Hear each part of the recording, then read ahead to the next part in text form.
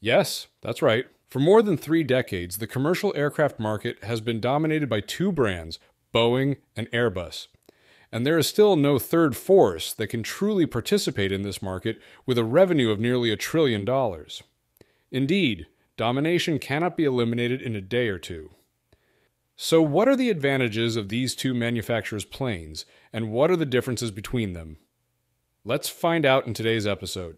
But before we start, if you haven't subscribed to our channel yet, please like, comment, and subscribe so you'll be the first to see our next videos. Now, let's dive in. The first is the big difference in how pilots fly the plane. Boeing aircraft use yoke, while it will be stick for Airbus. However, did you know that before that the yoke was present in every cockpit as one of the indispensable control parts? And of course, Airbus aircraft are no exception. A predecessor to the A320 family, the aircraft was controlled by a central yoke in the cockpit. At this time, yoke was the sole controller in the industry. Things turned around when in 1985, Airbus began using the fly-by-wire system on aircraft to replace the manual flight control system. With the use of the new system, the side stick began operating in the Airbus cockpit. Previously, side levers were only common on fighter aircraft such as the F-16 or Dassault Rafale. This is a system that replaces the aircraft's conventional manual flight controls with an electronic interface.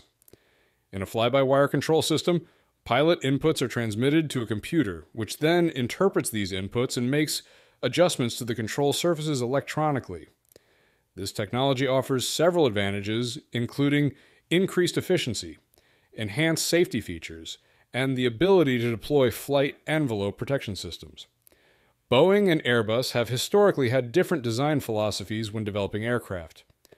Airbus was an early adopter of fly-by-wire technology and has integrated it into its commercial aircraft models such as the A320, A330, A350, and A380.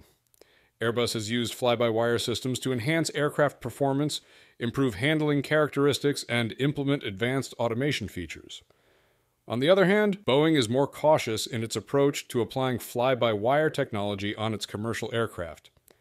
Boeing has traditionally favored the philosophy of maintaining some level of direct mechanical control in critical flight control systems. Although Boeing has introduced some flight control systems on its aircraft, such as on the Boeing 777 and 787 Dreamliner, its implementation is more limited than that of Airbus. And this difference has also caused debates about which one is better. One side argues that the stick helps pilots be more comfortable during flights, and the design helps pilots stay within safe limits, comfortably operating computers and touchscreens with one hand. The other side in favor of using yokes believes that yokes are an important tool for operating aircraft in an emergency, and confirms that the yoke design retains more general flying skills as well as the ability to coordinate between the captain and co-pilot. How about you? Which one is your favorite? If it's the yoke, then comment number 0. Otherwise, comment number 1 if you prefer the stick. Next is the difference in direction of movement and door opening mechanism on Boeing and Airbus aircraft. With Boeing aircraft, the doors are usually opened horizontally. When opening the door, you usually need to turn the lever from left to right. This action causes the door to flip open, revealing its cabin. This usually requires a more rotational motion. On the other hand, Airbus doors are opened, parallel to the fuselage. To open it, you move the lever from the bottom up. This movement allows the door to run parallel to the fuselage when opened. Due to these different setups, it may take more effort for the crew to close the door on a Boeing aircraft than on an Airbus. The next difference is the barking dog sound coming from Airbus aircraft, especially the two twin-engine aircraft A320 and A330.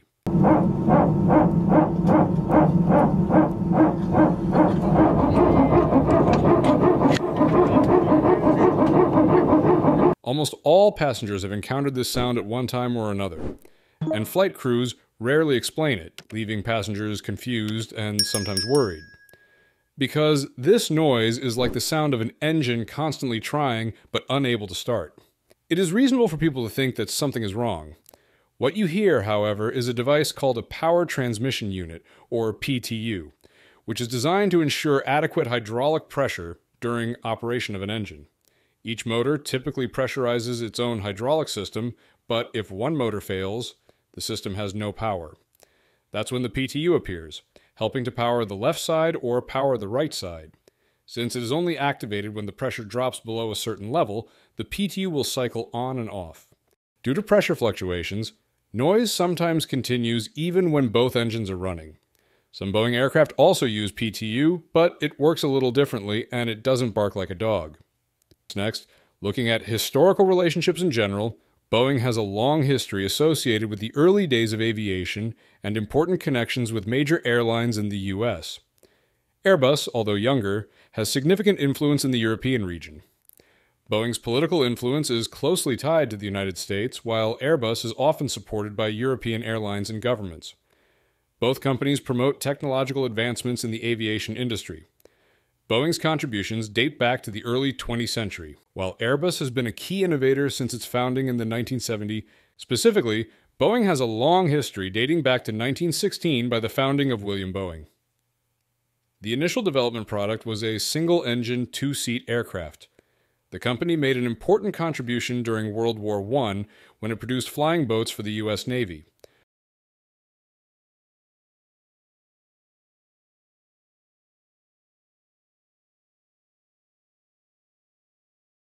Boeing has played a key role in shaping the commercial aviation industry, pioneering many advances in aircraft technology, and has a history associated with the formation and development of United Airlines. Meanwhile, Airbus entered the market in the 1970s as a European corporation. They hope to be able to provide an alternative to American manufacturers like Boeing. Airbus promotes long-term partnerships with major employers across Europe. At the same time, they promoted strong ties with French, German, and Spanish airlines to receive support due to economic and political considerations in the region.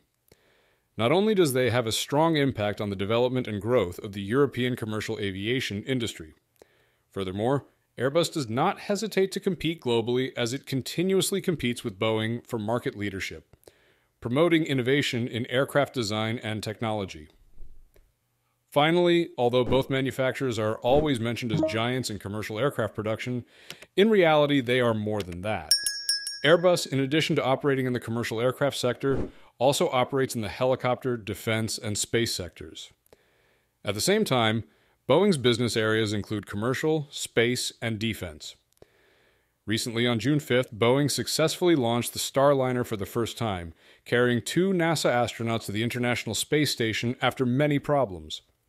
This success for Boeing could mark a new turning point, paving the way for similar missions in the future, and create competition with SpaceX's Crew Dragon spacecraft. Airbus is not to be outdone. They penetrated a market that Boeing had never appeared in, the civil helicopter market. The European manufacturer's helicopter collection ranges from light to heavy, single engine to twin engine. Airbus Helicopters is holding a 54% share of the civil and public helicopter market after delivering 346 helicopters in 2023. Despite the ongoing global inflation and geopolitical instability, the growth of the company is still at a stable level.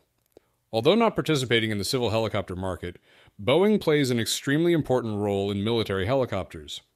The CH-47 Chinook used to transport troops and heavy weapons for air support on the battlefield is a product of this manufacturer.